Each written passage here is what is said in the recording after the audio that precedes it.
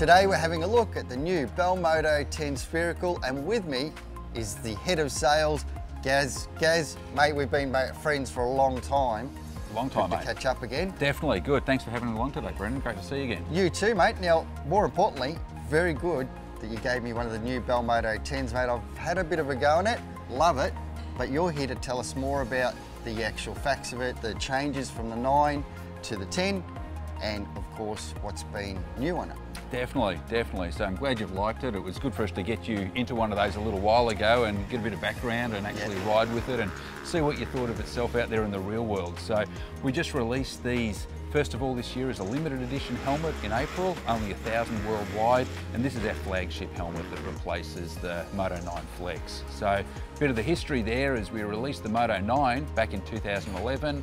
2015 we came out with the Moto 9 Flex, and then pretty much straight after that was released in 2015, we started the development and the technology to upgrade pretty much everything from the 9 Flex into the Moto 10. So it's been about a good solid 5 years of research and development to get us to where we are today. And is this normal protocol for Bell helmets, say 5 to 6 years into research? Yeah, definitely in a technical helmet, and this is definitely in the technical. In the close to 70-year history of the company, this is our flagship product. This is the sort of the tip of the spear as far as everything that we have learnt over this time in helmet and safety technology, and we've thrown everything at this one. So about 5 or 6 years is pretty typical for a high-end helmet development time. Can I throw a very technical question at you? Absolutely. And one that probably everyone out there is asking is, you come out with the Bell Moto 9, and this is not just you, this is with every product that comes out. This is the best in the world. We're never going to see anything better than this. And it was amazing, the technology that came out in that, and there is a bit of it that's followed over into the 10. How do you come up with new technology in that time, mate? It's amazing. Yeah, to make it better and safer. Yeah, we're pretty unique in the setup with the business, is that we're across a lot of sports. So we're not just, motocross helmets. We've got road racing helmets at the MotoGP level. We've got bicycle, skate. Our sister company as well is in the snow world as well. So we've got a lot of experience in basically helmets and head injuries. We get a lot of data in our research and development facility called the Dome up in Northern California. And we're constantly looking at ways to, well, to break things on the outside, the helmet, so we can protect the head. So our boys up there in the lab coats, the really smart guys up there in Northern California, over in the States, they're always breaking things, always finding new materials, and that's really what it comes down to, is new materials and application of those materials and how we can make improvements. Because largely, up until maybe 10 years ago, a motorcycle helmet hadn't really changed a lot with a hard outer shell and an EPS liner. So for this helmet, for the Moto 10, there is only 2 carryover parts from a Moto 9 Flex, and that's the visor screws that we've got here, the visor screws and the strap retainer. Everything else is 100% new from the ground up. So that's what you get in 6 years' work. Good to see they're working hard. They are. We keep the boys working. And the other thing too with Bell as a company is you just do helmets, that's it. That's right. That's all you make. That's right, yeah. We've always been, like I said, nearly 70 years, whether it's been automobile, we've got, world champions in Formula 1, IndyCar, V8 supercar, all forms of head protection in motorsports. If it's got wheels or an engine, we'll have a helmet for you, but that's it. No messing around with anything else. The one thing too, it comes with a trusting name, Bell. Absolutely, absolutely. Tell me the things that have changed in the Bell Moto 10, mate. Okay, so starting with the outside, and that's the most important part where, to start looking from, we've got a 3K carbon fibre shell. Now, carbon fibre has been used in many helmets for a long time, whether it's a full carbon helmet or a partial carbon helmet with the blend. What's so different about this is we're the first company in the world to make a 2-piece shell. It's what we call a segmented shell. And we've engineered this in a way to open up the top part of the helmet on the inside to allow a lot more airflow. It's got a very unique, patented, proprietary technology, the aerospace technology, to bolt the 2 parts together. It can't be disassembled. We've tried breaking them with everything that we can, and we cannot pull these things apart. So you're telling me normally helmets are just one shell? That's right. This is 2 shells together, bolted together? That's right. And you said there's no way that that's going to come up, because most people are going to go straight away, mate, that's going to fall apart as soon as I have a crash. Absolutely right. Much like a modern Formula 1 car is made out of carbon fibre and key components are bolted together, or a modern jetliner, like a big Boeing, that kind of technology. That's where we're at with assembling the 2 pieces together for the helmet.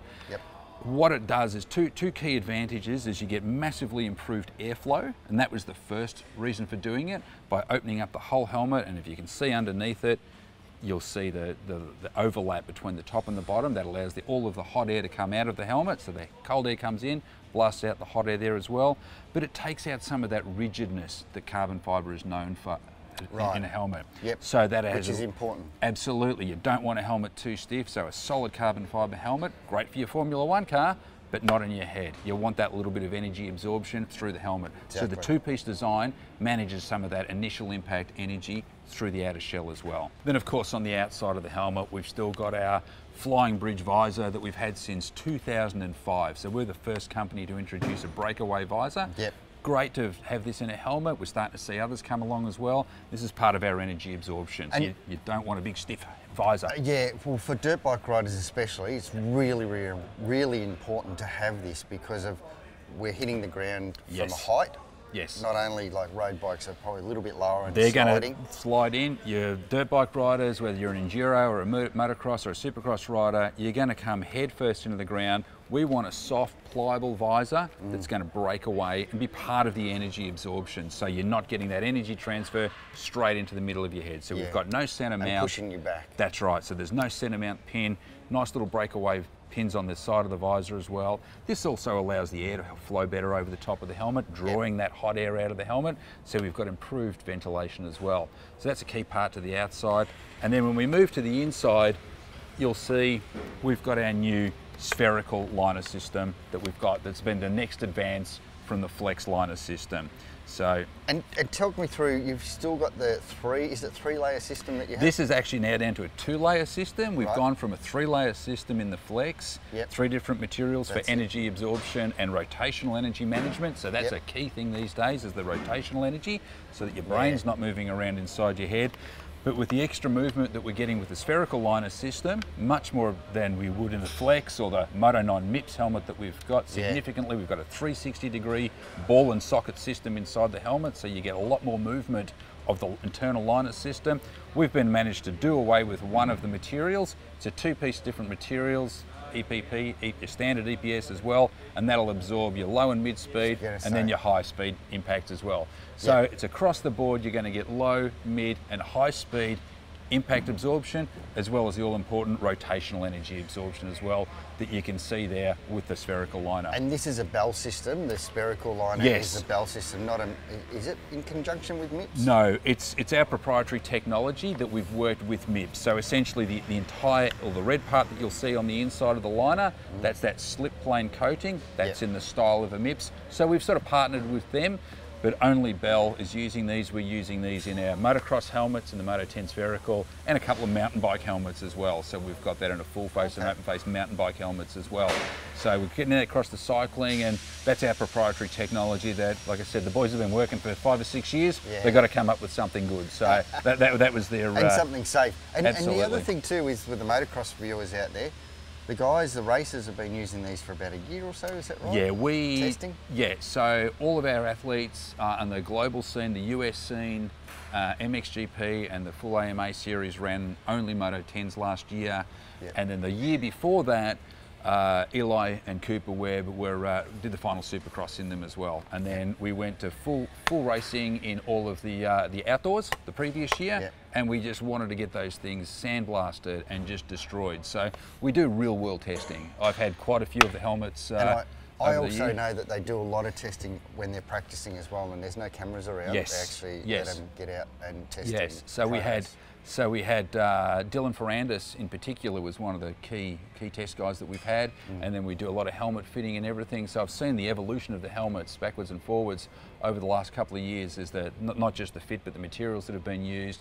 But when they went racing, give or take 1 or 2 little nips and tucks here and there, 99% production. All our riders wear production helmets. This Pro Circuit helmet that comes out in January next year, this was done and painted at exactly the same time as the Pro Circuit team's helmets were painted at the start of this year for the Supercross series. Our guys wear production helmets. cool. You know, just like your special one that you've got as an athlete helmet with your special MXTV colour scheme that we got for you. Athlete helmet.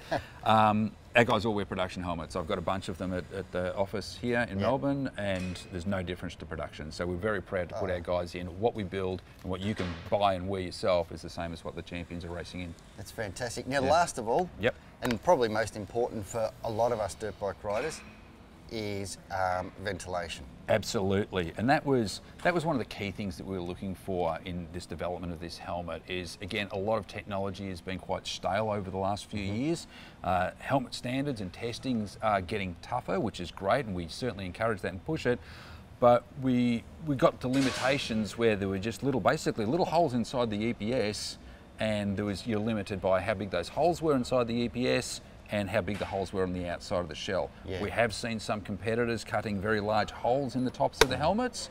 We're not going to do that. You open up big holes in tops of the helmets, you might be inviting trouble and sticks and rocks and things like to go there. So we wanted to have a solid shell, solid piece over the top of the helmet.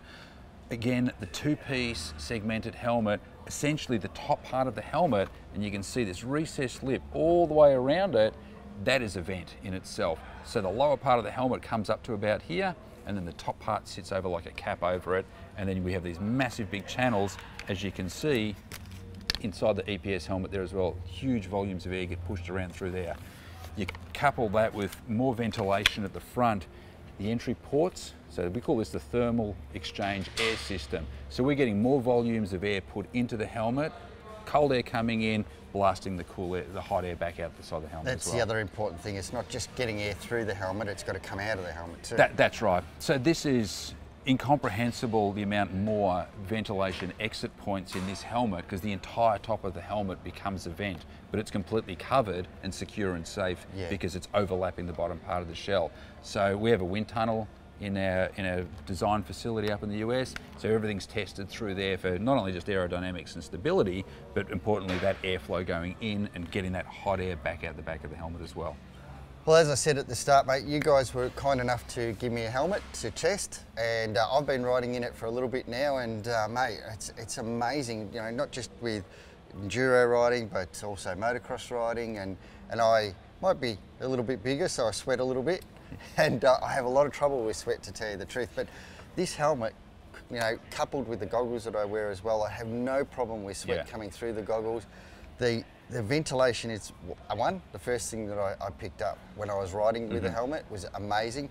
The other thing was, when you sent it to me, I've got to be honest, I picked it up and went, well, it doesn't feel any lighter, you know, and I don't think it is lighter, because you can't, with the new standards now, you actually can't make your helmets any lighter, really. It's got to be... without compromising the safety, that's right, Yeah, it's got to be really safe. So it wasn't any lighter, but when I put it on, with the balance of the helmet is amazing. That's the first thing I felt was, geez, I put it on and went, it feels really light because of the balance of it. It literally, that's a pretty common remark that we've had from everyone, from end consumers, our sales team, dealer network around the world, professional racers, everybody. It's like you lose 500 grams the second you put it on your head. It is, you know, it's amazing, the lightness. And the key features for me in this helmet is, I would say, just for now when I've been riding, is ventilation.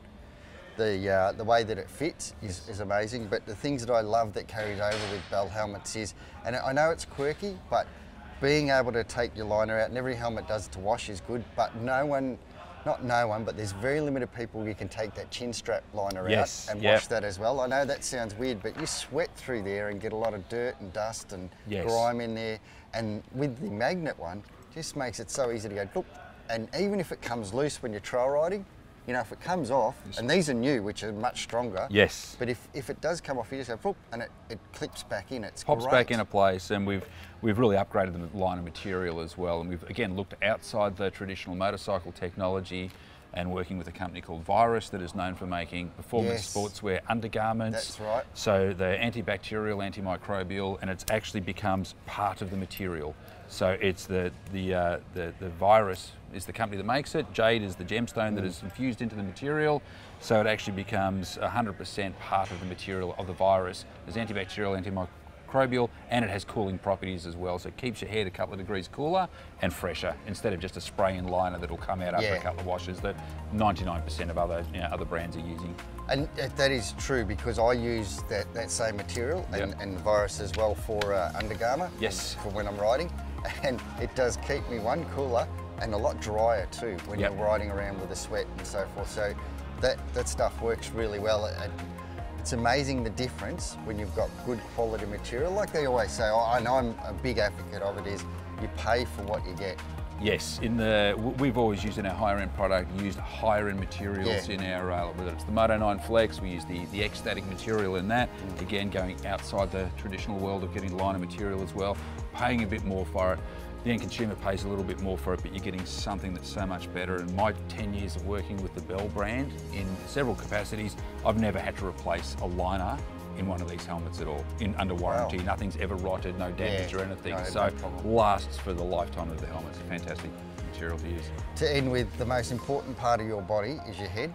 And you and I will testify to that. We've been to a lot of doctors, I've been to a lot of hospitals, and a lot of doctors are telling me, I can fix most of your body, but your brain, very hard to fix that thing. So if you've got to put the most expensive helmet, or the most money that you can put into anything, is your helmet. Really is. I'm a big advocate of get the right helmet, get the right fit as well. Make sure it fits well and be comfortable. And really, if you're trail riding, especially for 6 hours of the day, you want to be comfortable. Want to be comfortable, get ventilation, and do your research. There's a lot of good information out there about helmets. It's not all just about colours and aerodynamics and things bolted on the outside of it as well. Everything, we have a slogan, it's called Purpose Built. Everything on this helmet is there for a reason. All of our helmets, whether it's a street helmet, cruiser bike helmet, or a high-end, professional level motocross helmet, all the way up to F1, everything's there for a reason, to get the best product that we can for our consumers, because we want to keep riding, keep everyone safe. So. Mate, thanks for coming on and telling us all about the Moto 10, and I'm guessing this is going to be around for another 5 years before we bring out something new and special Absolutely. again. We've got the boys working. Got the boys working some different avenues at the moment, so keep the whip cracking on those guys, and keep this one coming for quite a few years to come. Yeah, definitely go out and have a look. They've got great colourways, and as I said, the Moto 10 is the top of the range and something you need to look at for sure. Absolutely. Thanks, Brendan. Cheers.